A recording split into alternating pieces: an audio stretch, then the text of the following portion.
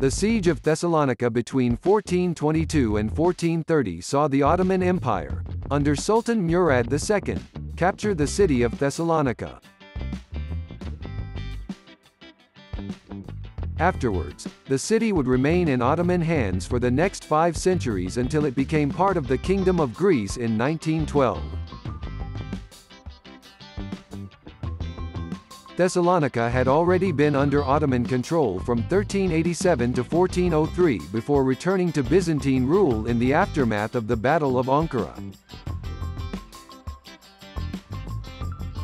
In 1422, after the Byzantines supported Mustafa Celebi as a rival pretender against him, Murad attacked Thessalonica.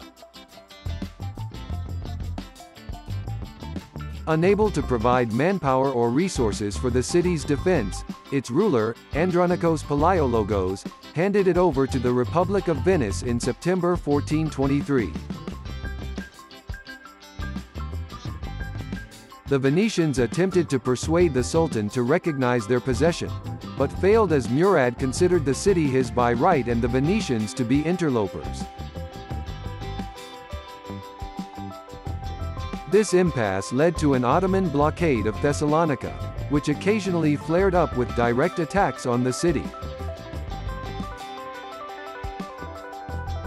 At the same time, the conflict was mostly fought as a series of raids by both sides against the other's territories in the Balkans and the Aegean Islands. The Venetians repeatedly tried to apply pressure by blocking the passage of the Dardanelles at Gallipoli, with little success. The blockade quickly reduced the inhabitants to near starvation, and led many to flee the city. The restrictions placed on them by the siege, the inability of Venice to properly supply and guard the city, the violations of their customary rights, and rampant profiteering by Venetian officials led to the formation of a pro-surrender party within the city, which gained strength among the inhabitants. The city's metropolitan bishop, Simeon, encouraged his flock to resist.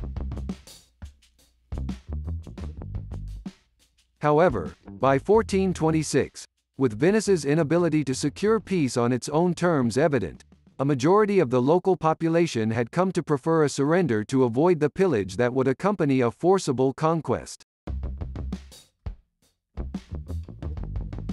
Venice's efforts to find allies against the Ottomans also failed.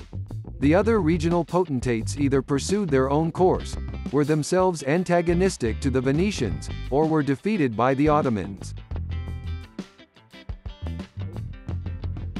After years of inconclusive exchanges, the two sides prepared for a final confrontation in 1429.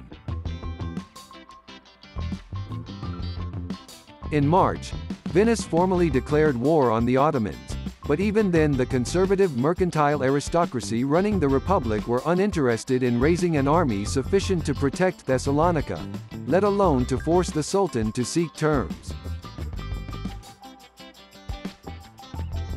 In early 1430, Murad was able to concentrate his forces against Thessalonica, taking it by storm on the 29th of March 1430. The privations of the siege and the subsequent sack reduced the city to a shadow of its former self, from perhaps as many as 40,000 inhabitants to circa 2,000, and necessitated large-scale resettlement in the following years. Venice concluded a peace treaty with the Sultan in July, recognizing the new status quo.